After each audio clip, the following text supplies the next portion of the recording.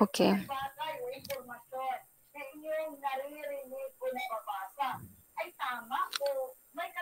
So last time we discussed the continents of Asia, Europe, Africa, North America, South America. So I think we ended in South America. We weren't able to discuss, no, Africa. We were not able to discuss Australia, Oceania, and Antarctica. So we will continue here. Very short lang. And then I will give the pointers for Wednesday. Hopefully you will make use of the time to study, ha? Kay, ubay-ubay pa nga to ang exam. Okay, so this is the sixth continent. Now we were done with Asia, Europe, North America, South America, and then Africa. So Australia is actually one of the smallest continents in the world. It's both a continent and a country. No, and it is actually found near Oceania. So Australia is the smallest of the seven continents in the world. Like what I've said, it's both a continent because it's huge piece of land, and also a country because it this continent doesn't share any country, no, or another country within the continent, no. Usa lang jud siya, Australia lang jud siya. So its climate varies from tropical in the north and very temperate in the south. There are some places in Australia that is very hot. There are also places in Australia that is very cold, no. And it depends on the location of each city, no, within the country. So makita nimo sa map, pras kanina sa mga purple, these are ranges. Um, Indigo, I think this is indigo. So those who are covered in indigo are filled with hills and valleys, no? And then plateaus and tablelands ang naa sa may blue, and then ang white part or ang light green, magkoro ni siya. Sage green is plains and dunelands. So usually nadira ang like mga deserts or dry lands. So what can be found in Australia? So we have the Australian outback. No, so regions where vegetation is found because most of the areas are covered by deserts or semi-deserts because there is like very small vegetation. No, so kung malantaw nimo diri class sa map, again, no. So equatorial is ang part na sa Western and South Australia. Ang tropical, so daghan kay vegetation, is more on the north, no? The Northern Territory, just above the Northern Territory, and then ang subtropical, so a mix of like dry and vegetation is nasa Northern Territory and Queensland. Ang desert jud class, no, is sorry, equatorial is this one day. Ang desert is Western Australia and South Australia, meaning it's either very dry or naay gamay pod nga vegetation, but much more drier than the subtropical areas, and ang temperate is colder, no. So naa diri sa ubos like in Victoria, no, near New South Wales and Tasmania.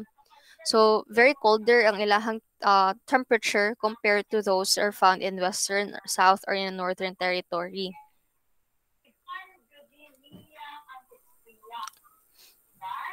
So you also have the Great Dividing Range. So long mountain chains that run from north to south along the eastern coast of the continent. So if you can recall the map earlier, there are ranges here. So some of that is covered, no, some parts of Australia is covered with mountains, no. So if we are going to look at their dividing range, which comprises of like rivers, no, or for example like mountain ranges, no, not just bodies of water, but even like big mountains, no. So makita nimo nga there are plenty of that in Australia. So those are covered in light blue are coastal rivers. There are a lot of coastal rivers. Inland rivers are in the darker blue. And then ang low flood hazard, meaning naaman sila sa ano, they're not really near bodies of water, so there's low flood hazard. Well, Great Dividing Range are those mountain ranges that can be found in Australia. So na-extend siya from the north no, down to Melbourne. So kana siya covered with or divided with mountain ranges. Okay. So let's now proceed to Oceania. Oceania are, smaller islands that is near Australia. So there are three island groups in Oceania. You have Micronesia, Melanesia, and Polynesia. So this is Micronesia, this is Melanesia, and this is Polynesia. So very tiny islands lang should, no. May uban ang island nga magtuldok din mo makita, no, ang pangalan ra imong makita dira, and these are actually filled with um different natural resources, no, and very open to the Pacific Ocean. So what are the different countries that is found in Oceania? No? So Australia is part of Oceania, but it's not a continent, no, or ang Oceania, it's more of like a region. Okay, so you have American Samoa, Christmas Island, Micronesia, Fiji, French Polynesia. And now some of these are actually kind of more part of the UK. That is why you can often see like smaller versions of the flags of the UK. Because if you are a fan of The Crown or even the life of ko ano nga, most of the monarchs in the UK usually visit in Australia. No, you have Queen Elizabeth during the time that she was still a princess. No, and even Princess Diana and Prince Charles. No, they oftentimes visit Australia because Australia is somewhat of like a part of is a part of UK.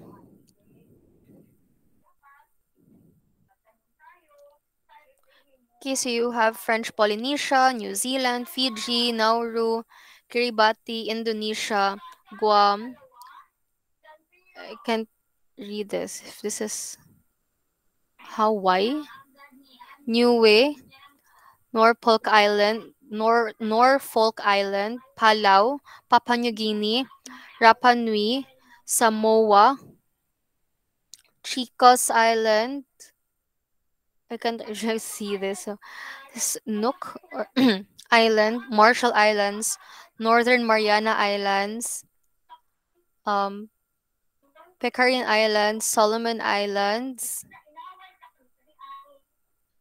so Tokele, Tonga, Tuvalu, Vanuatu, and Wales and Futuna.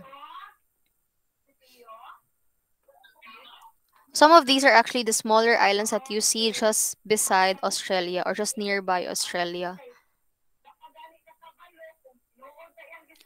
Now, this is Antarctica, no? The bottom part of the globe, and of course, the last continent in the world. So, it is located in the South Pole. It's the fifth largest continent in the world. It is larger than Europe or Australia, and it has no permanent population because of its temperature. No, it's quite cold there. Only a few people usually survive in Antarctica, and most of the people that visit there are like scientists, no, or geologists, or no, those who are part of like National Geography or Discovery Channel. They would like make documentaries, baron.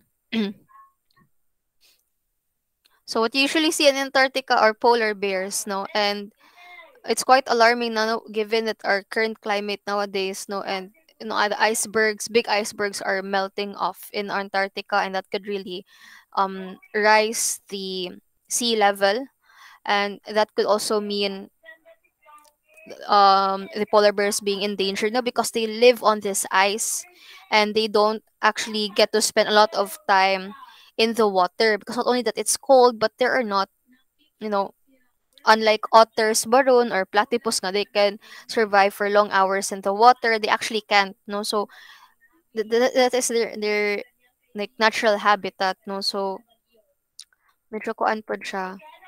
Quite alarming. So in that Antarctica, you would see a lot of polar bears, and the Antarctic desert is the largest desert in the world. Kung ma'am, abi na ko ang desert kay personal sa Sahara, ma'am. Well, the Antarctic desert is also a desert na because no life can actually grow here other than of course no mga polar bears and penguins, but you can actually grow vegetation here, no, And then vast lang of nothingness no nga wala jud siya vegetation. So it's also considered as a desert. Okay, so that's it, no? This is the summary of all the seven continents in the world. This is not actually the entire discussion, no, because we are still going to learn. Sabo kayo mo iro class, kadali na. So we are still going to learn so much more pa, no, in the midterm and finals, because we are going to look at each continent individually. We're going to learn more about each country. So kani overview lang ni siya, no, dili man jud siya ingon nga tanan jud kay kulang pa maning tanang information na akong gi-provide sa overview. So hopefully after the exam, we can start with Asia, no, and then we can learn more about the different countries in Asia. Maybe I will divide you according to regions, like for example, North Asia si kuan ang mo report, Southeast Asia si kay abi mo report, no, nya lain-lain nga countries within that region, so that we can start right away. Okay, so with regards to your exam, dali na jud kaayo ta, no, mga pila ra ka minutes. So with your exam, what type of exam is naatay essay type. There are 8 questions actually. And then appeal na dito on chapter 1. Katong tourist flow, spatial scale, okay? And then push and pull factors sa tourist flows. You just kindly study everything that is in chapter 1. Mo siya yung pinaka-importante. As much as possible, do not take your answers from the internet. Makailar ba ko no kayo usay mo basa mo ko sa inyong mga answer. Everything is already there in the PowerPoint. You can just elaborate it further. And then also, you are going to enumerate the 46 countries, or 48 actually, but in the list it's 46 um, countries in Asia and its capital city. So only Asia lang, no, kay basta mabuang niya mo og pangita kung apil pa na to ang Europe ug ang Africa. Um Kindly familiarize all of them, because after the exam I will also ask you like oral recitation jud, no, if nakasagoo ba jud mo sa countries in Asia and its capital city. So tanan jud to ha, paki-familiarize lang. Kato lang Asia lang usa. So magawas na sa exam. Siguro I will ask you unsa ni siya nga country, nya ako ipakita capital ra, or unsa ni siya nga capital, nya unsa ni siya nga country gikan. Okay, like for example, moingon abi ko unsa ang capital city sa Vietnam. Or for example, kani nga capital is Jakarta. Unsa man ni siya nga country nagbilong. Oh, so yung ana. Okay? And then also try to familiarize the world map and the location of all the 7 continents. So same ra dapat na kinabot sa field geography sa una nung yung i-locate dira ang mga different region sa una, no, sa first year, pero karon it's more on the kuan na lang continents. Ang 7 continents lang usa. Unya rataan ng kuan kay kung humanta sa Asia, kung ipa-identify ang countries sa within the continent of Asia. So i-familiarize lang sana ninyo ha. Kana ra ato ang exam.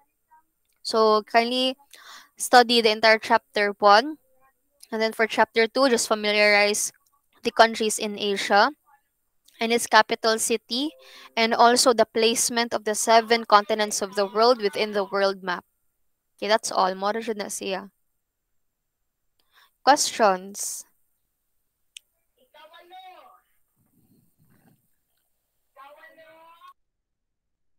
Do you have any questions before we will end? Wala ra dam. Okay, so kindly settle your accounts before the exam, because the treasurer's office will be closed during that day. If you feel nga medyo alanganin, palihog ra ko og isa kadali lang ha.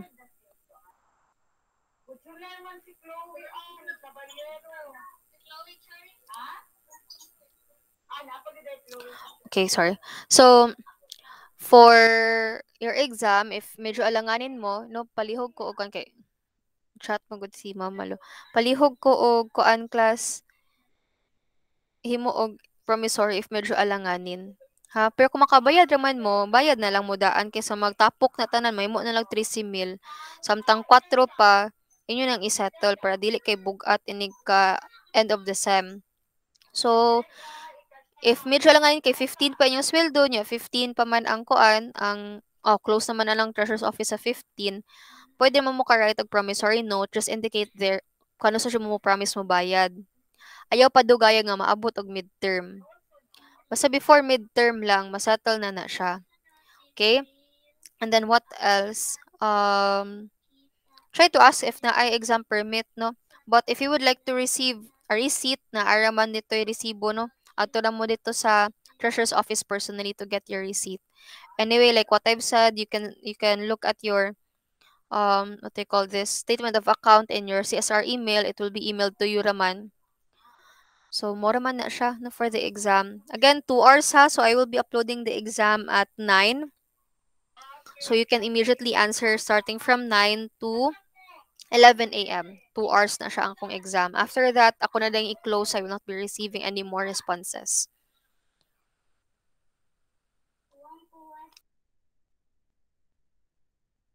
So, since you do not have any questions, let us pray. In the name of the Father, the Son, and the Holy Spirit. Amen.